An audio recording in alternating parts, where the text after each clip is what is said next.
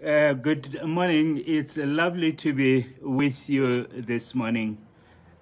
We are starting something new, hoping that it will resonate with people as it has with us, because we are living in difficult times and we want to spend some times on Tuesdays to come together with God's people to bring to God our prayers, praying for the needs, our needs and the needs of the world, praying for the challenges that we face, because we know that everything is possible through God, and we humble ourselves before the throne of grace to ask God to lead us. And as I was preparing to do this session and enter into a time of prayer with you, I was struck by what David writes in Chronicles chapter 29. You know, he has been commissioned by God to build a temple, and he has requested people to bring different donations so that the temple for the Lord could be constructed. And David is just amazed by how God's people have responded to this appeal. And he come before God, humbling himself and giving glory to God. What I like about David, he helps us to understand who God is and how we can give a glory and honor to God. Listen to what he says as he pray before God. He say, "Praise be to you, O Lord, God of our father Israel, from everlasting to everlasting. Yours, O God, is the greatness and the power and the glory and the majesty and the splendor. For everything in heaven and on earth is yours. Yours, O Lord, is the kingdom. You are exalted as head over all. Wealth and honor comes from you. You are the ruler of all things. In your hands are strength and power to exalt and to give strength to all.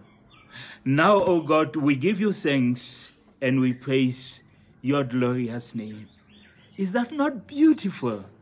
Because as we come before God this morning, we know that we come to the God who is the Father, not only of Israel, but our Father.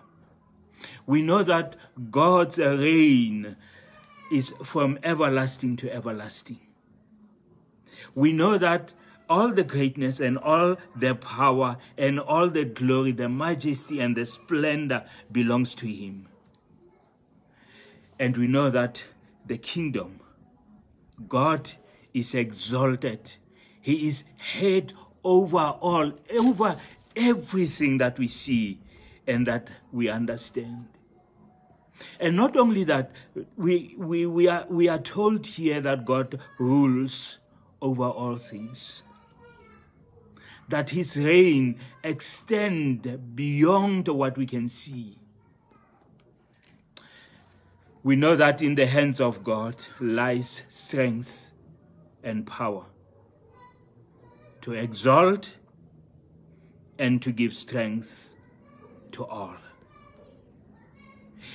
And he says, because we have seen these things in you, what stops us from giving thanks to you, Father? Because we know that you are in control, you are in charge, you hold everything in your hand.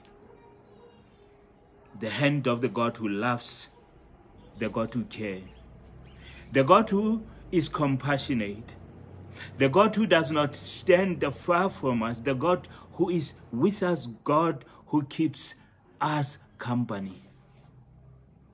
The God who understands our plight, God who is not outside the challenges that we are facing. God walks each and every step of the way with us. And we rejoice in knowing that our Father is with us. He is holding us.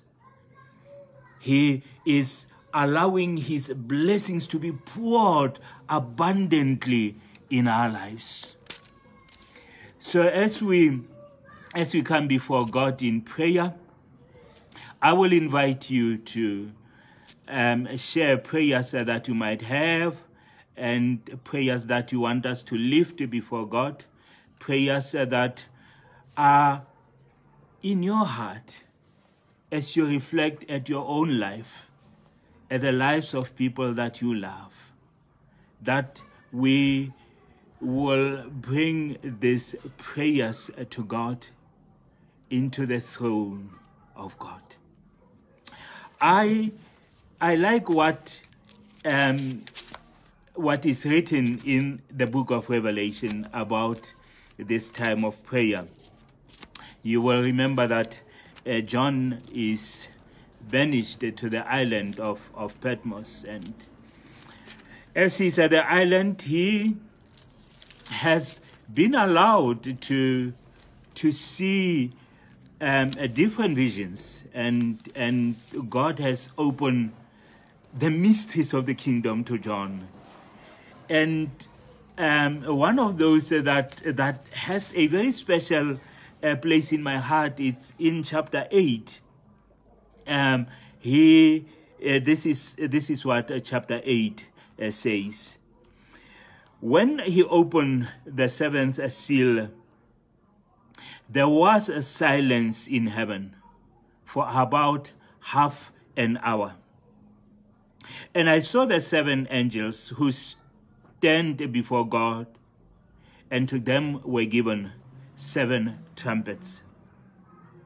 Another angel who had a golden censer came and stood at the altar.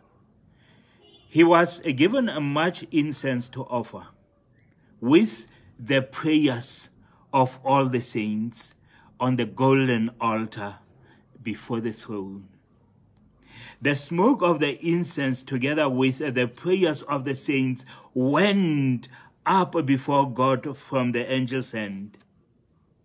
Then the angel took the censer, filled it with fire from the altar, and hurled it on the earth. And there came peals of thunder, rumblings, flashes of lightning, and earthquake.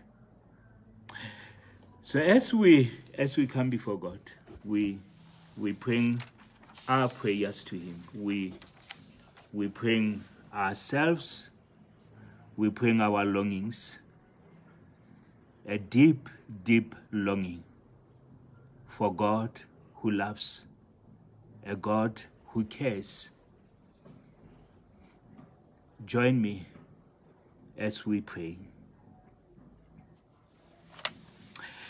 Father, your reign extends beyond the limits of this life. As we allow our vision to go into the horizon, whatever we are able to lay our eyes on, we see your glory, we see your majesty. We see how much love pours out of your heart for humanity and for the world. We see your grace, we see your kindness. We see your arms, Father, stretched open, longing to embrace us. And we know that the Father loves us deeply. The Father cares for us. And so, Lord, that is why we come to the throne with boldness, because we know that you have invited us. You have invited us to open our hearts to you with things that lie heavily on us, things that trouble us. You have asked us to open our hearts, because in doing that, we gain access into your very presence. So, Father, we humble ourselves. We confess that we become often very disobedient because we have surrendered the authority that you have given to us to the enemy. We wage the struggle against the enemy in our own power. And we forget, Father, that you have said that we don't have to do that. We don't have to face the enemy on our own. Because in Jesus Christ, the enemy has already been defeated.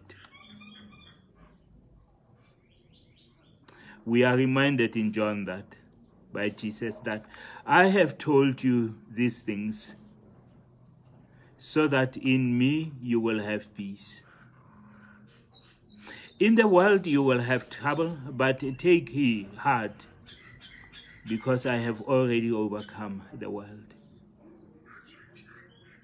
Thank you that you have done this for us. So, Father, we humble ourselves before your throne. We pray that you will touch us deeply. Touch us at the very core of our beings.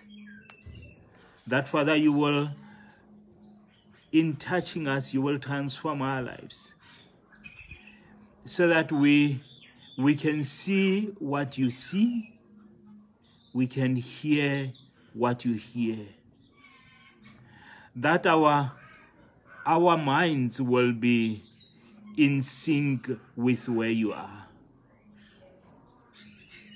That, Father, although your thoughts are not our thoughts and your ways are not our ways, but, Father, that we will be allowed to have a glimpse of how you touch lives and how you want to restore us to yourself.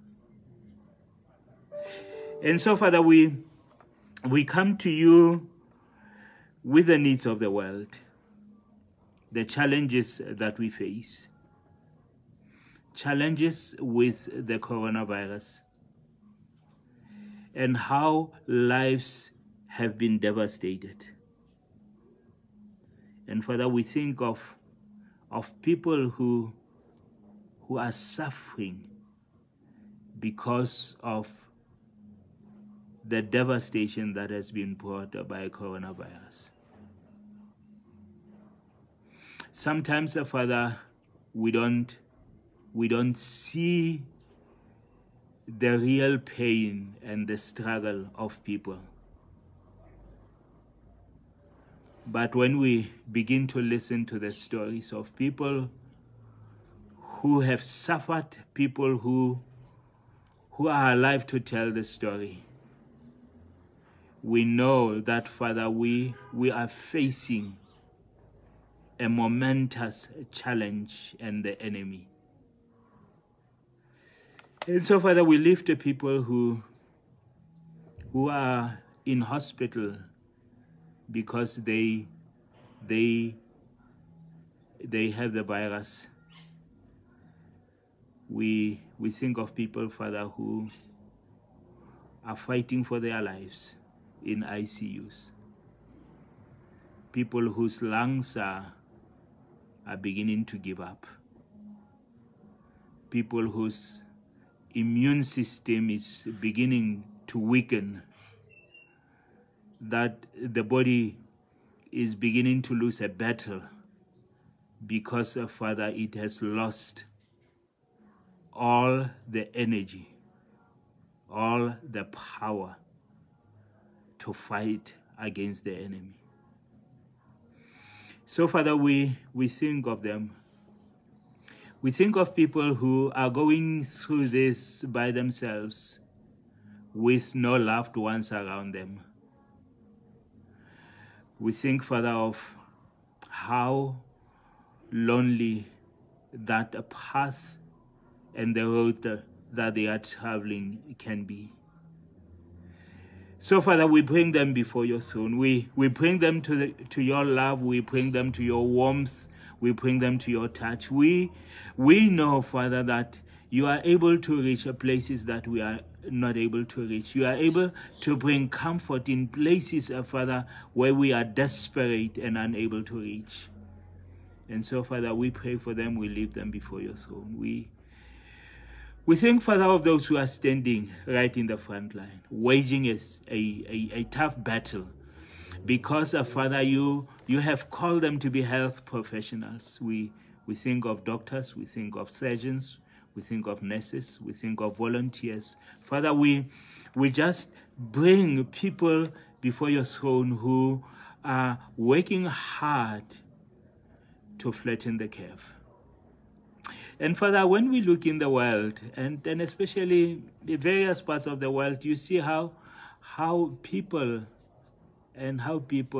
can be careless because they don't heed the requests. And so, Lord, we pray for them. We pray for places that the curve is not flattened, and places where there is a threat of the second wave. Father, we leave them before your throne. We pray and we ask that in your mercy you will be gracious to us. You will be able, Father, to take this huge challenge that we are facing away from the world.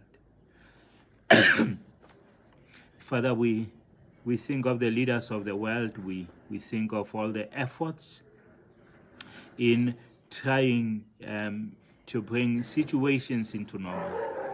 We think, Father, of places around the world who are not sure whether to start opening their economy. And so, Father, that there is just a huge balance between lives and the well-being, and realizing that the economies of the world is suffering. And so, Father, we pray for wisdom. We pray for discernment. We pray that, Father, your leaders and people, Father, who have the responsibility in one way or the other will be people, Father, who are able to seek your direction and your leading, and people who are very conscious of the needs of your people. And Lord, so as we pray for that, we think of people who are sick, people who are battling, people who are struggling, the aged, and people, Father, who have various illnesses that make them susceptible to the challenges of the coronavirus. And so, Father, we want to lift them before your throne. We pray for children, Lord.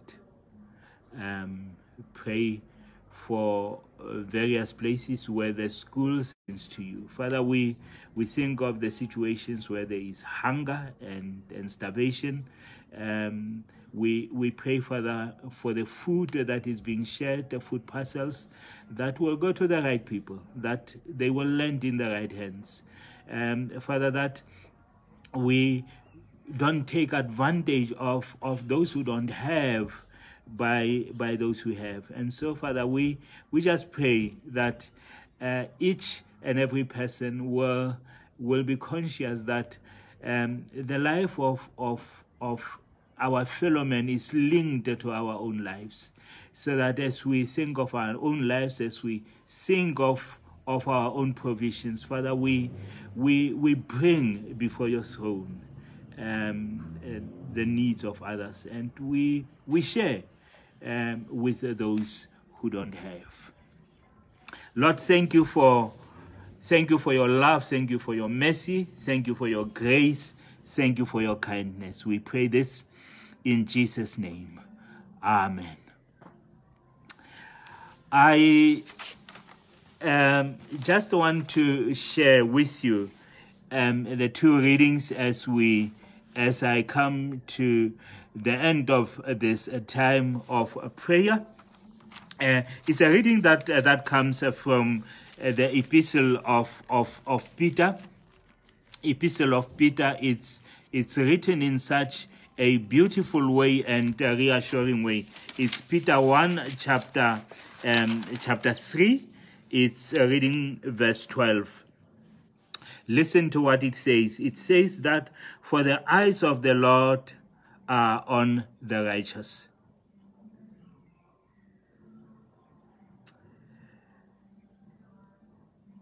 and his ears are attentive to their prayer. But the face of the Lord is against those who do evil. Well, I take a comfort in knowing that as we pray, God is listening to us, that he is attentive to our prayer, he understands, and he is with us as we pray. And then John 5 verse 15 says, and if we know that he hears us, whatever we ask,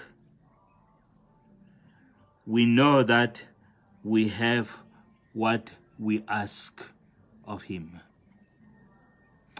This is our Heavenly Father, who loves us, who cares deeply for us.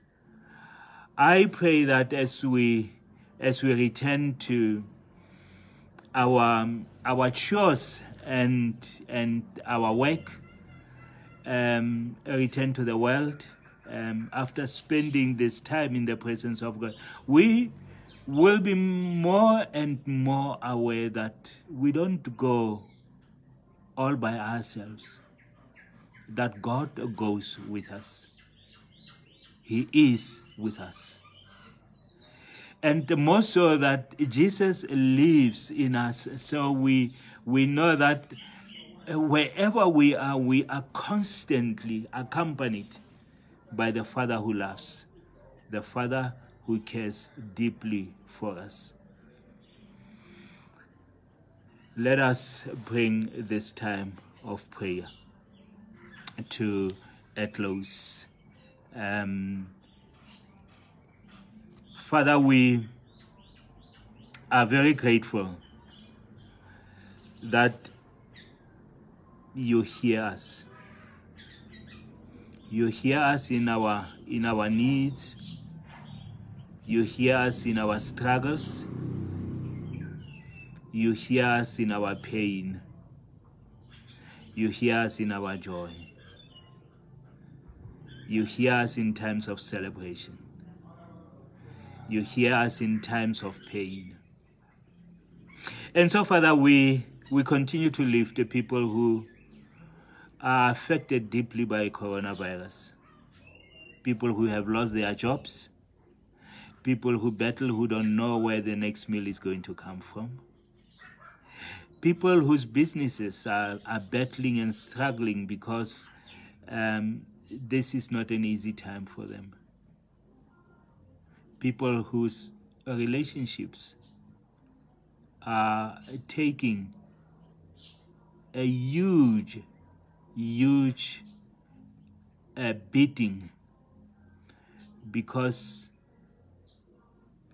this time is so stressful to them. Father, we think of breadwinners who are battling, who don't know how to explain to their children that they don't have a job, but they can't put food on their tables. And so, Lord, we go into the world, we go in the deep knowledge that you go with us. Thank you for Jesus Christ. Thank you for what he has done for us. Thank you, Father, that you have redeemed us through him. So we pray this in his name, the one who loves us, the one who cares for us deeply, the one who is a blessing to us. We pray in his name, now and always. Amen. Friends, it has been a joy spending this time to you. May the Almighty God bless you. Please join me again next week, Tuesday, as we will be praying again, praying for the needs of the world, praying for our own needs. And if you are able, please continue to send your prayers so that when we come before God in prayer, we can bring with us the prayers that you want to offer to God. I pray healing into your lives. I pray restoration in God's name. Amen.